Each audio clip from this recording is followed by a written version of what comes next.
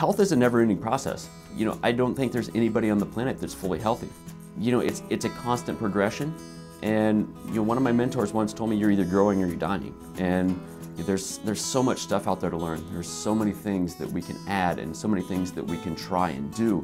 And I've added a ton of things to the practice, and some of them have worked phenomenally. Some of them haven't worked as well. Some of them you see huge changes in your health. Some of you don't see any. And it's just finding the right combination. And just because it doesn't work for one person doesn't mean it's not going to work for somebody else. So ultimately, my goal is to figure out as easily as possible and as efficiently as possible what is going to work for this person, what is going to work for this person, and what is going to work for this person.